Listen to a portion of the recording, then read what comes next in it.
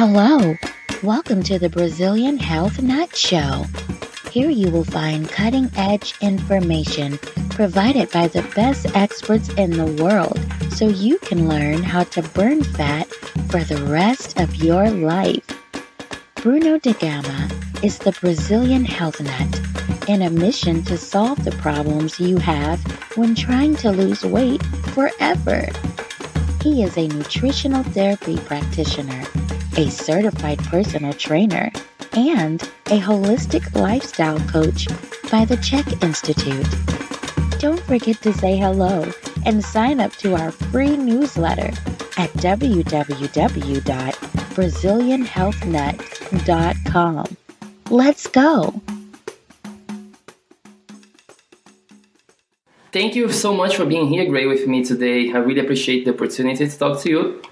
Can you please talk a little bit about your story, like from little Gray to the founder of NTA, Nutritional Therapy Association?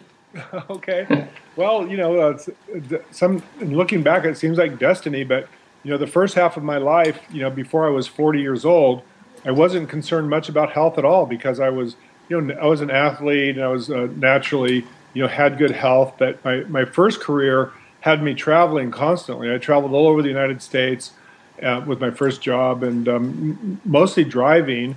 And, it was just a fast food lifestyle. So I always make a joke of it. I'd go by a McDonald's, and back in those days it would say 3 billion served, And I'd always say to myself, who ate the other 2 billion, because I'd eaten so many Big Macs and Egg McMuffins and those terrible, for breakfast, probably 50% of the time I had an Egg McMuffin and those horrible hash browns that are fried in hydrogenated oils, and not really taking good care of myself. What I believed, which is not true, is that if you exercised enough, you could eat whatever you want, and go out and run 5 miles, it would set you back to zero. And that's those bad belief systems. Exercise is certainly important, but it won't compensate for bad diet. In fact, it will actually exacerbate bad diet. Right. So by the time I was 40, a major change happened in my life. We were expecting our first and only child, my son Grayson, and all of a sudden, the reality was that I was quite unhealthy. That I had very definable signs of heart disease, and I'd lost a lot of my vitality, and I was struggling, not terribly, but a bit with my weight, and all of a sudden, more than ever before, it was really important to me to be healthy for my son. I had a vision that if I didn't make changes, that I wouldn't be there for him, when he was grown up. So I was very fortunate to, through my chiropractor, I was in a position of looking for a new profession, and he just looked at me, and we were good friends. We were actually over at Catalina Island, and I was telling him that I needed to start a new profession. I'd been kind of for 5 years not working seriously, just messing around with boats and things like that. And he just looked at me and he said, "I know exactly what you should do. You should work for a friend of mine who's a doctor who sells nutritional supplements to doctors." And I said, "Oh, that sounds really interesting, but I don't know anything about that." And his comment was, "Well, don't worry, the doctors don't either."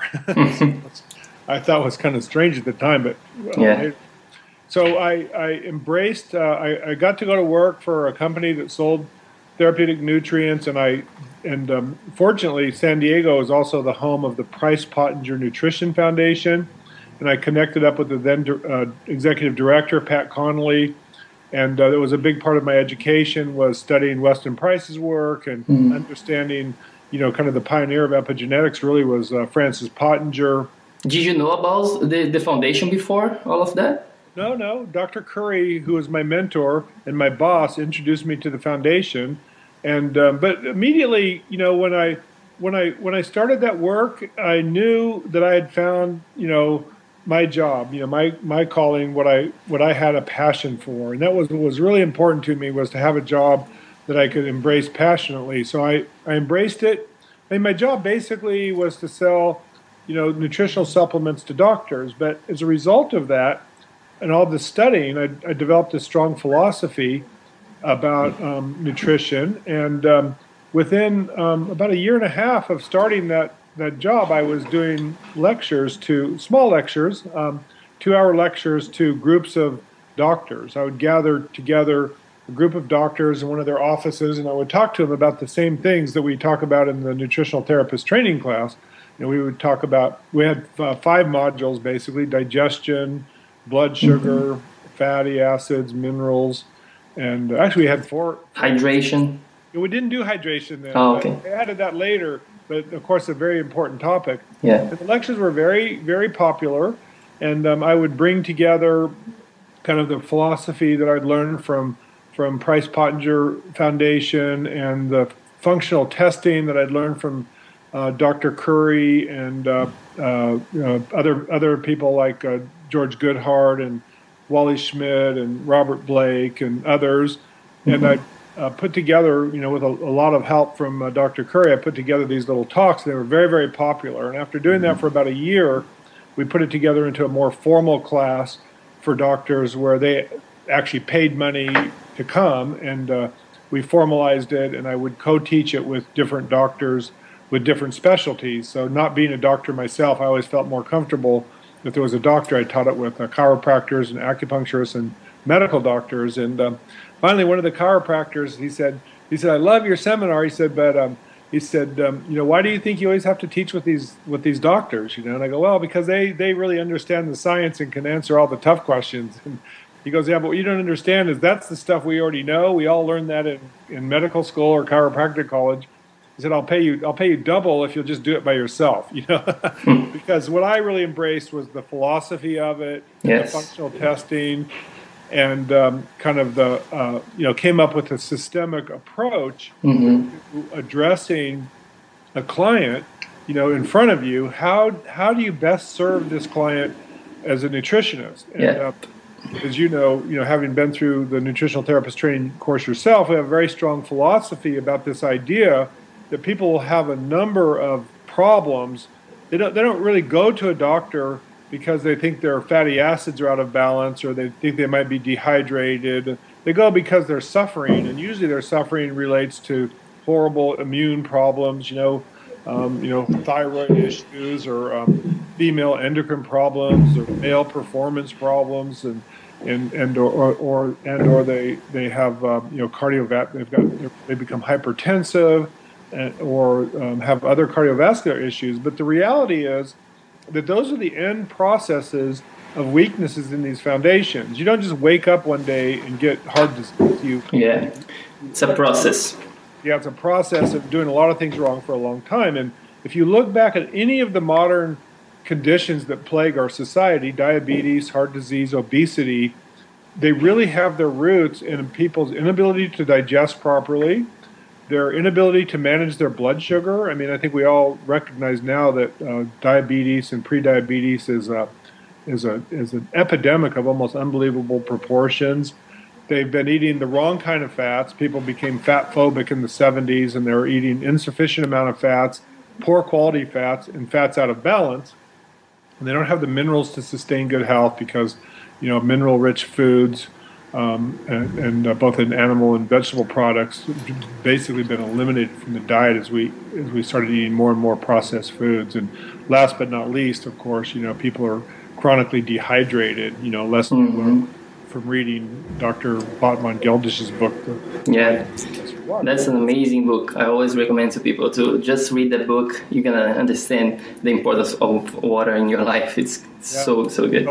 So important. And, there's no excuse. It doesn't cost much, and it's readily available. But people they don't really get it. They think drinking a diet soda or having a cup of coffee, is hydrating them when it's really dehydrating them. So anyway, that all progressed. I don't want to make the introduction too long, but eventually I really became aware that there was a need for a new profession, and that you can teach the doctors all day long. They don't really have the time. A busy chiropractor, a busy medical doctor, busy acupuncturist, whatever they're doing, they don't really have the time to really focus on good diet and functional evaluation and proper use of nutritional supplements.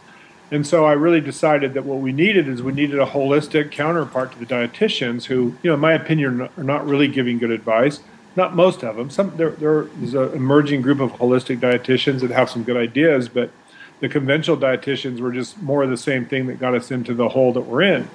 So I decided to start a new profession, and so the way I get myself into trouble, Bruno, is I just start telling people I'm going to do something, without really knowing what the heck I'm saying, and then eventually, I've said it so many times that in order to save face, I actually have to do it. Yes. That's how someday I'm going to write a book, someday I'm going to start a new profession, someday I'm going to sail across the ocean. But so eventually, if I say it enough times and kind of visualize, what it's going to look like, somehow it happens. And, when we started teaching in 2001, the Nutritional Therapist Practitioner course, I always had a vision that it could be, a national, international organization. And the fact that it now is, I don't know if you know this, but I'm currently teaching our inaugural class in Australia. In fact, No, I did not know that. Yeah, so I don't teach so many classes. We have 14 wonderful, instructors that are trained and up and running, and but I don't know. There's just part of me that wanted to be the first one to Australia, and now I'm just starting our first Canadian class, and so awesome. Yeah, that's awesome. NTA, I always recommend to everybody, people who are interested in helping people to become healthier. I always go to NTA, check it out. It's so worth it. You hit in so many topics that I want to talk to you a little later. But to start it off, I would like to get your opinion in the obesity epidemic. Why do you think there is so much problems nowadays? Not just in the US, everywhere in Brazil, in Australia itself. So many problems with weight problems. Well, I mean, certainly the United States is the world leaders in obesity and poor health, and it really stems back. To put it into a historical perspective, I mean, we started changing the diet and eating more and more processed foods around the turn of the century, but it was really exacerbated and became a critical problem after the Second World War. These kind of the big landmarks after the Second World War, all these highly processed foods like margarines and concentrated and processed foods that were necessary to support the war effort were no longer needed for that, and so the business enterprise turned those foods towards the American public to somewhat ill effect. But I really trace one of the most profound changes was the result of a study that was done. It's called the 7 Nations Study, later renamed the 9 Nation Study, where they looked at different nations in Europe and came to the conclusion that the ones that, this is not the conclusion of the study, but the interpretation of the study was that people that ate the lowest fat, were the healthiest and the thinnest, and the reality was that the study didn't show that, but that was the interpretation, and it fit very, very well with our food manufacturing systems who wanted to use these highly processed vegetable oils, and that we had this whole era of low-fat, high carbohydrate diets that have really been horrible to our health. So if you put that into a perspective, that all started in the late 60s, but really came into a full effect in the 70s.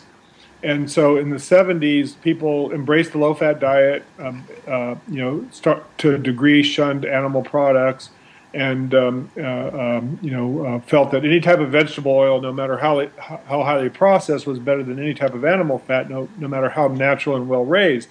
And the result of that has been 3 generations of a very high glycemic, not just low fat, but bad fat diet that's had profound effects on not our genetics, but our epigenetics. Mm-hmm. So I want to go back, to Dr. Francis Pottinger's study with cats. When he changed the diet of his cats in his famous study that he did in the 1930s, all he did really was take away a whole food and add a processed food with different degrees of processing, and then different degrees of processing and added sugar. And then he measured the generational health of the kittens. And what he found was really quite profound, is that when he took an improper diet, this is very, very important for your listeners to remember. When you take an improper diet, it has effect on health. Of course, we recognize that. But what people don't understand is that when you take an improper diet and you hold the diet constant over several generations, that each generation becomes even less healthy than the generation before it. That's the epigenetic fact. Yes. Geneticists told us until just as recently as 15 years ago that was impossible because there was no known mechanism where you could pass poor nutritional traits from one generation to the other. Except, of course, from a mother who ate poorly to her child. But what we know now from Pottinger's study and from a major epidemiological study that was done in Sweden is that what children eat profoundly affects the expression of the genes of their children and their grandchildren. And so what we're seeing now is the compounded effect of 3 generations of very, very poor diet in America. Yeah. Do you think that's why we have so many kids nowadays that have problems with obesity, even though they're not eating a lot, but they still have problems with obesity? That might be due to this 3rd generation, 4th generation of the Pottinger's experiment. Might be. I think it's absolutely true. Yeah. I spend a lot of time, talking to people, public speaking, and one of the questions is, well, I feed my children the same thing that we ate, but we never got fat. We didn't have braces. We didn't have crooked teeth. We didn't have ADD, ADHD. We certainly didn't have autism. So why would, if we're eating the same things, what's changed? And what's changed? There may be some other factors that have changed, but in my opinion, the big thing is that we're seeing this generational effect. So what you ate when you were, we now know as a result of the Swedish study that when children eat during what's called the slow growth period, which is the age for girls between 8 and 11, right before puberty, and for boys between 9 and 12, what you feed a child at that age will have a profound effect on their children and their grandchildren. Wow. And so in the Overkalix study in Sweden, they found that when there was an abundance of food, particularly high carbohydrate foods like potatoes and grains, that the children that grew up in those areas of kind of hyperabundance, that their grandchildren, the granddaughters and the grandsons of those boys and girls, they had a 31-year shorter lifespan than the progeny of people who grew up in times of agricultural scarcity, when their diet was more focused on their traditional foods of salmon and pork and wild game and wild produce. So, that reminds me of this book that I read by Kate Shanahan. I think that's her name. It's called Deep Nutrition, and she has a whole chapter just about how to make beautiful babies, and she goes into the importance of the parents' diet and the grandparents' diet and how it affects your baby. And we don't even realize it. We think, oh, it's just about what you're going to be doing now. But no, everything that we're doing today has an influence on the next generation and the next one. Particularly what we feed our children.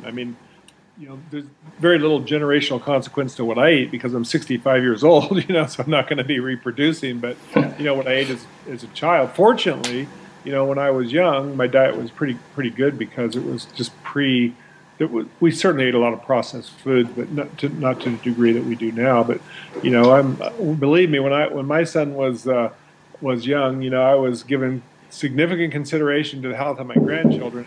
We fed him whole foods as much as possible, and he was raised on raw milk and free range produce, free range meats and organic produce and things like that. Real food, right? I know, cool.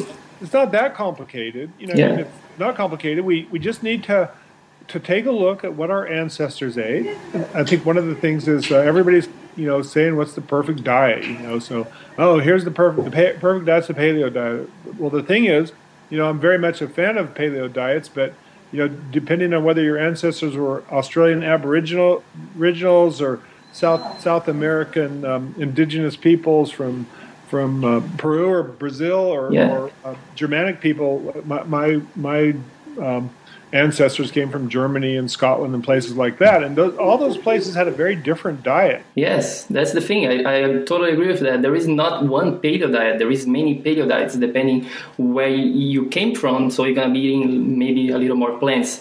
Or if you are on a place where there was no plants, so you're going to be eating more animals. But there is not such a thing as a perfect diet. That's exactly true.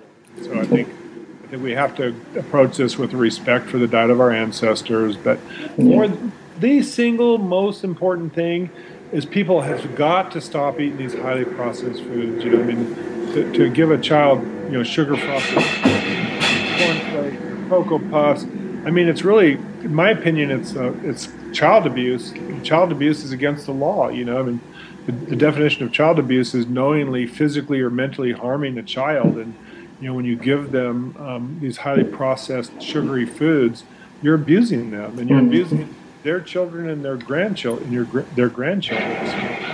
Yeah. Hey guys, what's up? Bruno Gama here, Brazilian Health Nut, and let's take a little break from the show because I would like to offer you something. If you go to my website, www.brazilianhealthnut.com, and click on the page Burn Fat Forever, you can go ahead and claim your free consultation with me right now, okay? Or you can just send me an email at brazilianhealthnut@gmail.com. So you can start to lose weight and feel healthier right now, okay? So go ahead and claim your free consultation with me, and remember that spots are limited, okay? Now let's get back to the show. Awesome. Great. I would like to talk a little bit about your book. You wrote this book I have here called Epigenetics, Pottinger's Prophecy, How Food Resets Genes for Wellness or Illness. Can you talk a little bit about epigenetics, what it is for people who don't know? Sure, I sure can. Well, I'll go back to Pottinger. I mean, when I read his book about the generational effect of diet and what was happening to some of the things that were happening to the kittens is their faces became narrowed and their teeth were crooked and they became lethargic and they became either aggressive or reclusive and they had sexual dysfunction. And then I looked around. Even in my first profession, I was working with schools. I was in the cartography business. I worked for a company that made maps and we sold them to schools, and I was in schools all the time. And I recognized before I knew anything about Pottinger or anything that the children when I would go to a middle school, that the children looked different from my classmates when I was in middle school. And I'm going, gosh, I wonder why that is. And then when I read Pottinger's work, I really understood that this was the result of epigenetics. Well, the term epigenetics wasn't even known yet, but clearly there was this generational effect. So for your listening audience, basically, what we've always believed is that our health was determined largely by our genetics. Because you'd always know somebody, they'd say, oh yeah, my great uncle lived to be 104 and he smoked 3 packs of cigarettes and drank whiskey every day of his life. Well, he had true good genetics, but the thing is, genetics aren't the primary determinant. We know that now, that really it's not the genes that you get, but it's how they're expressed. Yes, there are an exception for the rule. A lot of people bring the exception, but they don't see there is 100,000 other people dying earlier than this 104 years old. Right, exactly. And actually, a lot of those people that lived to be an old age, even though they smoked and drank, their diet was actually very, very good. So I had some friends in a rural area where our son grew up, and they basically lived off the land. They picked berries and they fished for salmon and they ate shellfish, and every year they would hunt and they get a deer and they eat the whole deer and stuff. And they smoked and they drank too, but they lived to be a ripe old age. They would have lived another 10 or 15 years if they hadn't smoked. But they at least had the advantage of good diet. Yes. So I told somebody once, they were kind of shocked that I would say something, but I said, if somebody told me that I had to eat margarine or smoke cigarettes, one or the other, what would I pick? I said, I'd rather smoke. At least when I smoked, I enjoyed that. There's no redeeming thing about eating margarine. It doesn't taste good, and it's probably worse for you. Yeah. Eating hydrogenated oils is probably worse for you than smoking, So I was talking to the director and actor of the movie That Sugar Film. I don't know if you saw it. It's a new documentary from Australia. And of course, we are talking a lot about sugar, the problem with refined carbohydrates. But that's something that we don't hear much people talking about, is the problems with vegetable oils, margarine, soy oil, corn oil, all those kitchen oils that it's so common to see nowadays people using. And I think that's another topic to talk about in terms of obesity, not just the sugar. Of course, the sugar is super important, but there is more than that. No, the fats are very, very important. They're very important. In my book, of course, we point out, that they've actually shown in animal studies the profound effect that hydrogenated oils have on the epigenetics of, the experimental animals. Let me step back just to finish my thought. Sure. What I want people to know is that your genetics are important, and they determine to a large degree, what you should be eating. But what's even more important is the way those genes are expressed, and the way they're expressed is what we call epigenetics. So you can turn good genes on, and you can turn bad genes off. But the opposite is true. You can turn good genes off and bad genes on based on not just diet. There's exercise factors. We know that pesticides and herbicides and other environmental toxins can have an effect on epigenetics. Right. But we have control over this. We don't have control over the genes that we inherited, but the way they express themselves, we have control over. And at first, when I was reading about Pottinger's work, it's a little depressing because a lot of the young people today are the third generation, and they've had their bad genes turned on for 3 generations and their good genes turned off, and those have been carried down from one generation to the other. But the hopeful message that Dr. Pottinger gave us is that when he changed the diets of the cats, and just one little fact about Pottinger's study is that by the 3rd generation of processed food, the cats couldn't reproduce. They either lost interest in sexuality with sexual behavior, which we see more and more. People just not interested, or they had they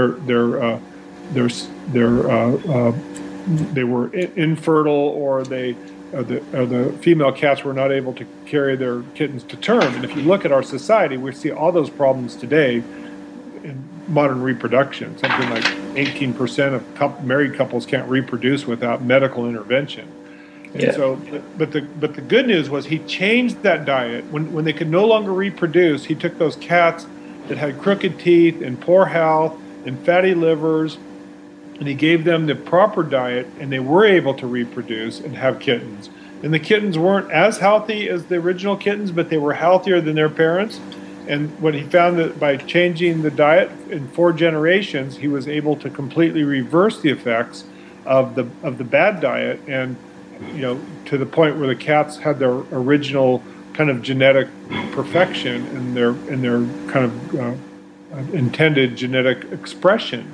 And so, I think our children are at a disadvantage, and but here's the hope that everybody should have is that you can change the expression of your genes tomorrow by changing your diet, changing your exercise, changing as much as possible to clean up your environment. Yeah, changing your environment. There is a chapter on your book called "The Environment Stupid."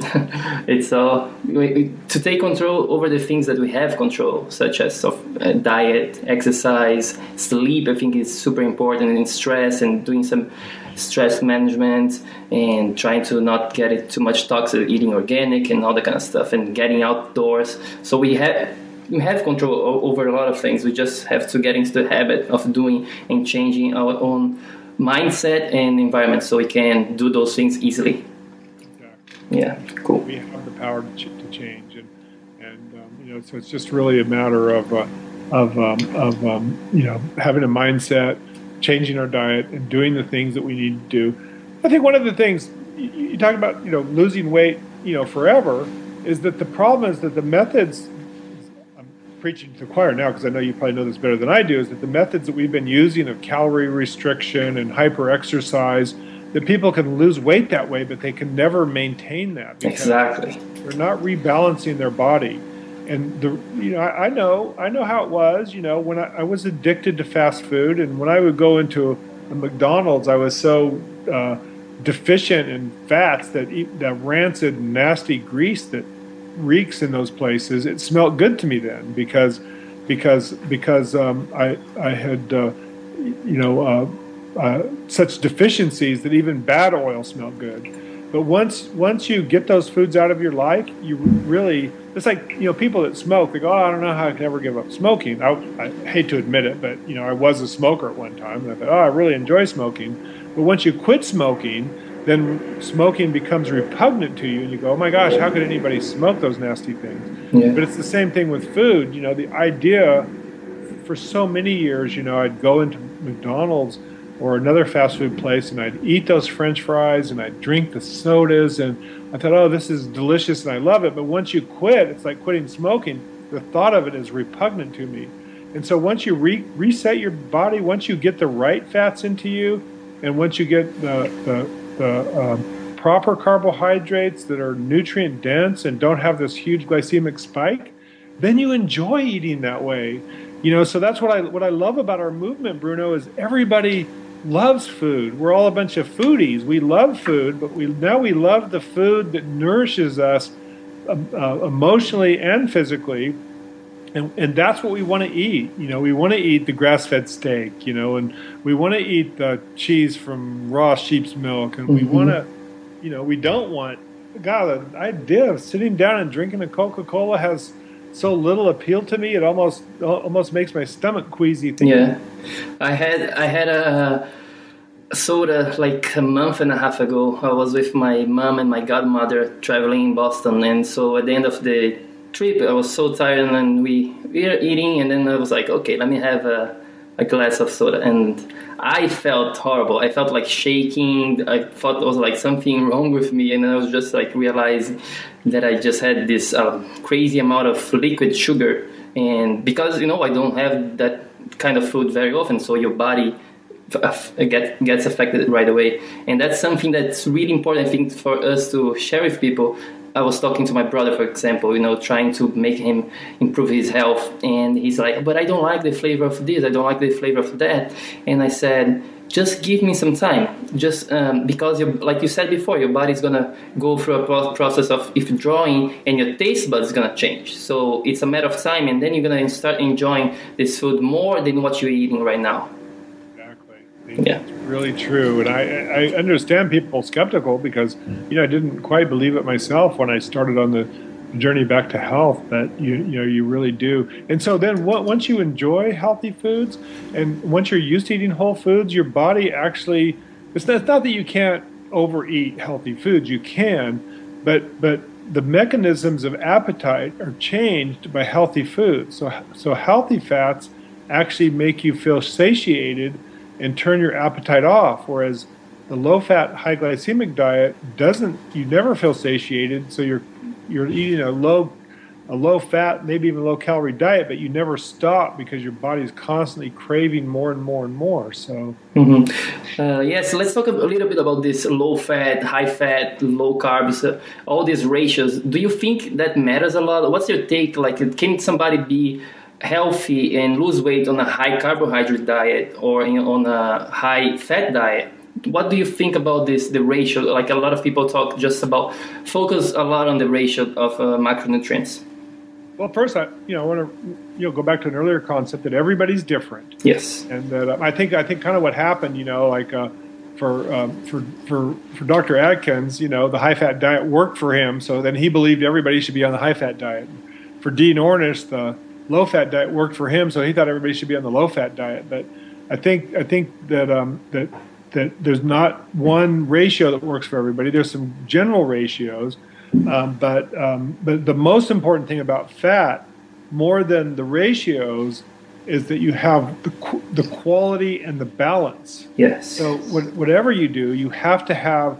You desperately need the nutrients from healthy saturated fats.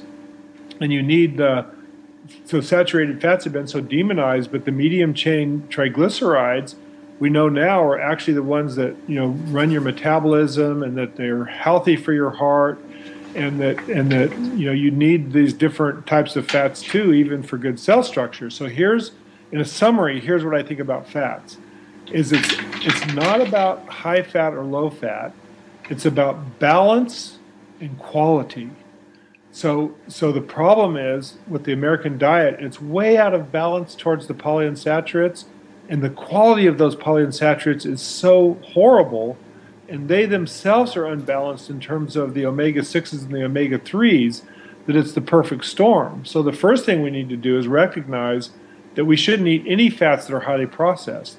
So if it's on the grocery store shelf in a clear plastic bottle, it's not food. It won't even support the life of microorganisms. So why would it be good for us? So I don't want to condemn all polyunsaturates, because there are, olive oil or walnut seed oil, fish oil, avocado oil, fish oil. Those are all polyunsaturates that can be very healthy. But these highly processed clear oils, these canola oils, corn oils, soybean oil, almost all the soybean oil is from GMO soy. It's contaminated with glyphosate and other, farm pesticide and herbicide residues, and they're so highly processed that they have no fat soluble vitamins, and even their structure is denigrated to where they don't make good cell walls anymore. So it's really about the quality. It's about the quality and the balance. Exactly. Yeah, I like telling people, you wouldn't go and date anybody. You have to be more picky, right? You wouldn't go and listen to any kind of music. You select the ones that you think have better quality. So why don't you do that with your food? Yeah. Before we could be talking here for another hour, but I want to be respectful of your time. But I think we should talk a little bit about the work of Weston A. Price. For people who don't know, I think it's somebody who everybody should appreciate his job for especially on the nutritional side. Can you talk a little in summary who was Weston A. Price, Gray?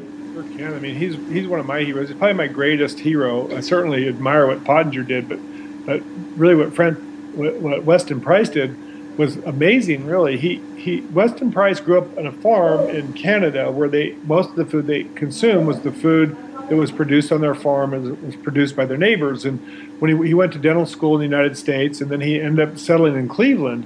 And what you have to realize is the time frame when he practiced dentistry. He practiced dentistry from 1899, when processed food was relatively rare, and most of the food, transportation was slow. So even in a city like Cleveland, most of the food was from local farms and locally raised meats and things like that. But by the time he finished practicing in 1930, there'd been this huge urbanization, and all the giant food companies that exist today, they had their start then. Kellogg's and General Mills and General Foods. In order to feed these new urban masses, they had to figure out ways to preserve food so that it could be transported without refrigeration, because the refrigeration was almost non-existent and transportation was very slow. So people started eating sugary foods. They started eating more refined grains. It was the very beginning of these vegetable oils. And Dr. Price, he had a large pediatric practice. He saw that from the time he started in 1899 till the time he finished practice in 1930, that there was a huge change in the dental presentation of the children. Their faces were narrower. They had more allergies and more asthma. Cavities, way more cavities. Yeah. Crooked orthodontic problems. And so he asked himself the question, why is this change? And his hypothesis was because the diet changed. So what he did is he decided to travel around the world. He would find people who still ate indigenous peoples who still ate their traditional diet, and then he would compare it to people who ate what he called the foods of commerce, or the modern diet. And so, for example, he would go to northern Canada and Alaska, and he would look at the Inuit people who ate a very, very high-fat diet, very few vegetables, but still they had perfect teeth, and they suffered no heart disease and no cancer. And then he would look at the same people who had moved into the trading centers where they were, trading with white people for sugar and canned foods and flour and things like that. He would look at their teeth, and he would see this remarkable difference just as a result of this dietary change. So he did that all over the world. He did it in Africa. He did it in the Great Barrier Reef Islands, the Aboriginal people. His very first journey doesn't seem so exotic, that he studied the remote people of Switzerland who lived in the high valleys where they didn't have access to processed foods, ate their diet that they had been eating for thousands of years, hundreds of years, and even thousands of years, and he compared it to modern Swiss children who were living in the big cities and eating a lot of cocoa and breakfast cereals and sugar and stuff. And even there was this profound difference in their overall health. Their dental presentation, of course, that was his main focus, but even their outlook on life. He found that the people who, in every culture, whether they were African, herds people or Great Barrier Reef Islanders or Inuit people, that wherever people ate their indigenous diets, he found that they had a sense of spirituality, a sense of connectedness, and a sense of peace that the people who had been modernized had lost. That then people became, when they ate all this sugar and processed oils, that they became more frenzied, and they would be more anxious, and they became disconnected from whatever their spiritual beliefs were. And I think you see that in modern society. Our children, not just our children, but so many people are just so disconnected and so completely lack any sense of self as it relates to our spiritual part of our lives. And anyway, he was a remarkable man. He traveled, like 150,000 miles. I might have that figure wrong. He traveled tens of thousands of miles to some of the most remote parts on the earth at a time when that was very, very difficult. And he did it because of this immense curiosity, and he came back with a tremendous amount of data. And really from him, we garner the lessons of health that, guide us at the Nutritional Therapy Association, the respect for ancestral diet, the idea that we all are different, that there's not one diet for everybody, that it really, really depends on, what our ancestors ate. And he gives us, the guidelines to restore our health, the basic principles that we need to be healthy again. Yeah, cool. Yeah, Nutritional and Physical Degeneration by Wesley Price. It's my Bible for nutrition. I always recommend people this amazing book.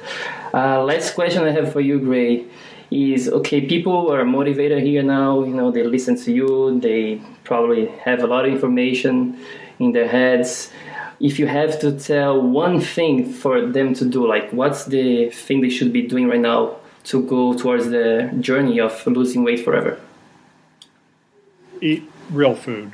I mean, that's the most basic answer. Is if whatever else they do, if they get rid of all the processed foods and they eat the fresh vegetables and good quality meats and high quality dairy, hopefully raw and unprocessed, and to the degree that we eat processed. I mean, our ancestors processed foods. They cultured their vegetables, into things like sauerkraut, and they made, yogurt from fresh milk, to these things to preserve it. But the more we get back, the more we shun processed foods and eat real foods, the mechanisms in our body will actually guide us to eat in balance again.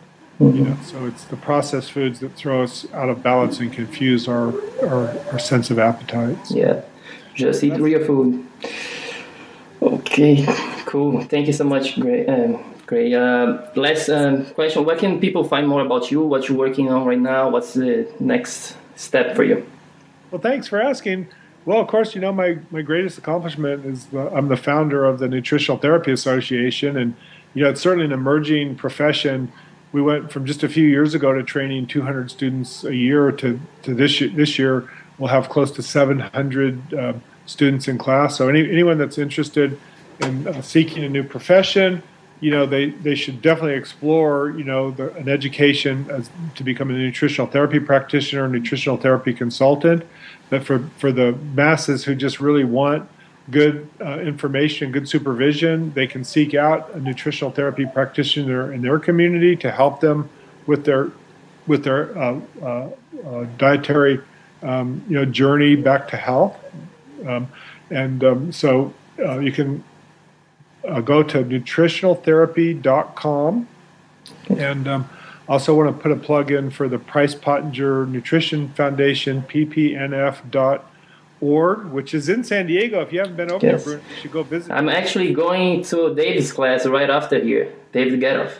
Very good. Yeah. Be sure and tell them all there I said hi. I'm on their Cool. And of course, the other wonderful Weston A. Price Foundation has done wonderful work in educating people. And if anybody's interested in reading the first part of my book, you can go to pottingersprophecy.com, and you can download the first chapter for free. And of course, it's available as an ebook, or in most of the major bookstores either carry it or have it available. It's called Pottinger's Prophecy: How Food Resets Genes for Wellness or Illness. And I'm just working to expand Nutritional Therapy Association. As I mentioned before, we're now teaching classes. I'm personally teaching a class in Australia and Canada, so it's exciting. I'm hoping that someday we'll have you have to take it to Brazil. Speaking instructor, somebody that speaks Portuguese can go to Brazil and to Portugal. Yes, it definitely needs a lot of nutritional therapy practitioners in Brazil, definitely. Thank you so much, you guys. I super appreciate your time, and have a good day. Thanks for your enthusiasm, and thanks for having me on this interview. Hope to see you again soon, bro. Awesome. Thank you. Thanks for listening to the Brazilian Health Nut Show. Go to www.brazilianhealthnut.com for much more information about how to burn fat for the rest of your life. Hasta luego.